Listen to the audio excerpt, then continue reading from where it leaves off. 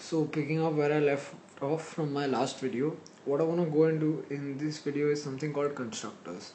Now don't look at that word and feel scared or anything like that. Forget about anything you know about Java, and the only thing I want you to focus on is when you write that buffered reader br is equal to new buffered reader blah blah new input stream reader blah blah system.in and all that stuff, or when you create any object for that matter, car c is equal to new car brackets and a semicolon. When you do that, what really happens when you write that new car, when you write this, what exactly goes on inside of Java? Now we all know how to call a method. I've taught you that, how to define your own functions, and well, we all know about that. Now what do you think is happening? Do you think that there is a method called car that's being called when you say this new car, or do you think something else happens? Now I want you to pause this video and give it a thought, just a little bit of thought. And once you're done, if you're back here now and if you've thought about it, there is no new method that's being called. It's actually the constructor that's being called. Now what is a constructor?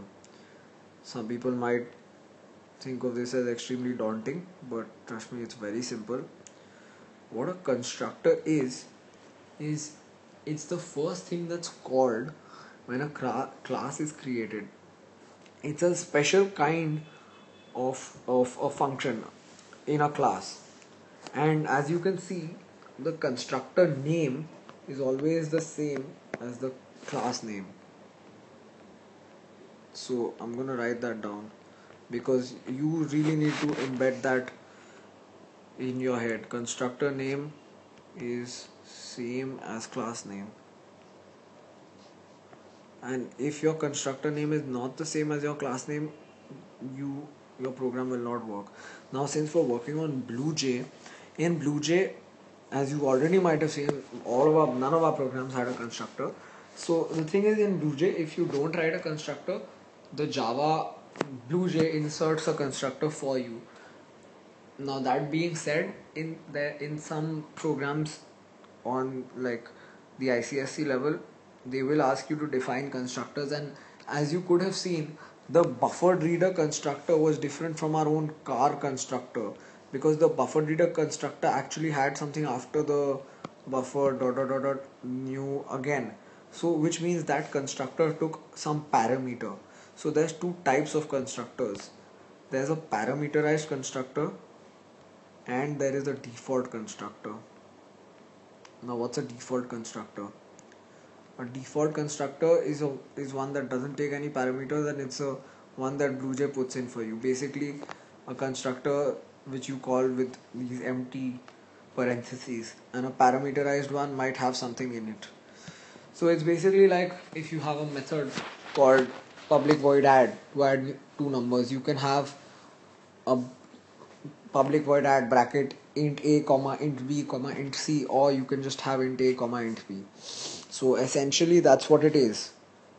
You can have an add like this, a b c, and I'm just leaving out the ints. Please do not write this in your exam.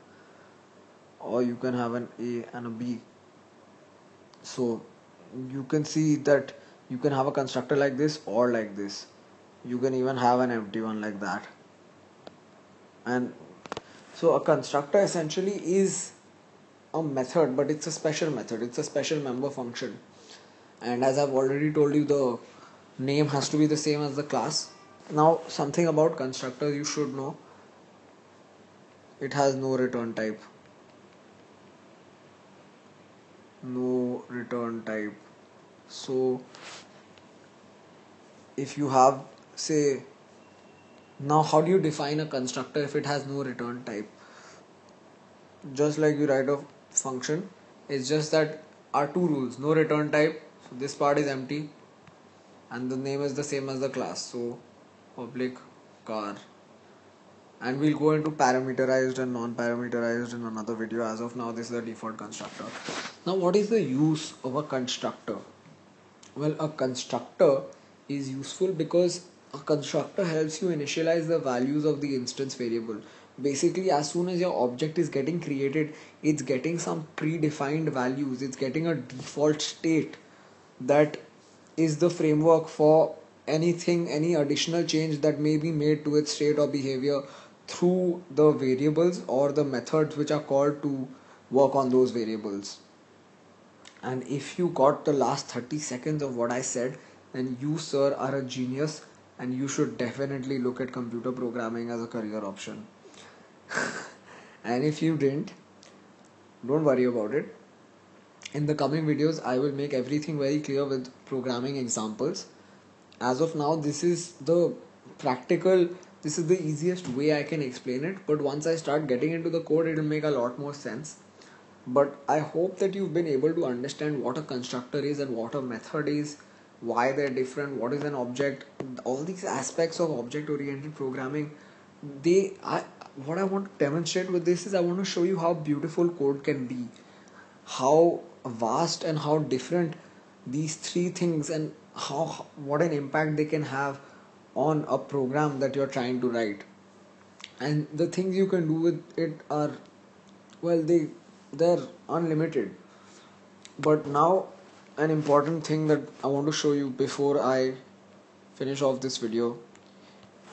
Now what if I go ahead and let's say in my class, which is called car, I go and write something like this: public void car.